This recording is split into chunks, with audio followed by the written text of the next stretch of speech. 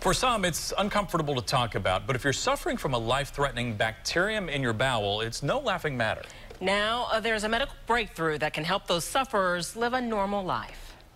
It's a procedure that could leave some feeling squeamish. These bacteria do wonderful things. Things that can cure our bodies from superbugs, which is bacteria that's immune to antibiotics. There are hundreds of different kinds of good bacteria in our bowel. The same type of bacteria or probiotics you find in yogurt. But would you be willing to take someone else's human waste and put it into your body? For Ellen Blackwell of Baltimore, it was a no-brainer. Saved my life. I was dying. Ellen was so sick she couldn't eat for almost a year. All she could stomach were crackers and water. I didn't have any appetite. Ellen had a life-threatening form of bacteria called C. difficile, also known as C. diff.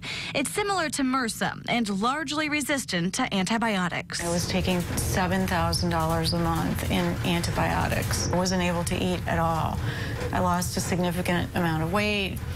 I was very, very sick. There is a group of patients where really nothing works.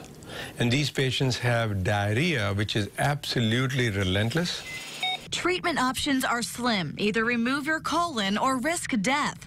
But Dr. Sudhir Dutta at Sinai Hospital was willing to try something radical, a fecal transplant. Dealing with stool has never been a pleasant thing. Nobody wants to talk about it. Nobody wants to look at it. But the results can be life-saving. The only thing Ellen needed was a donor. The people who can donate the stool sample are generally children or spouses. That's where Catherine, Ellen's daughter, stepped in. I'm thinking, this is a really good idea. Like, we have all these bacteria in our colon.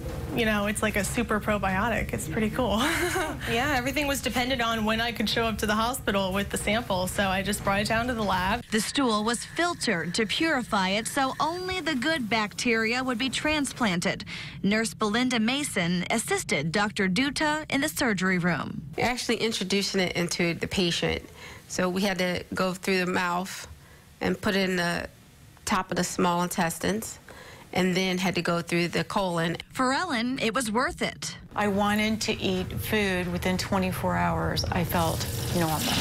Ellen and her daughter moved past the ick factor and say it's been a bonding experience. Catherine and I now have bacteria in our guts that matches like a fingerprint. Beth Vaughn, RTV6.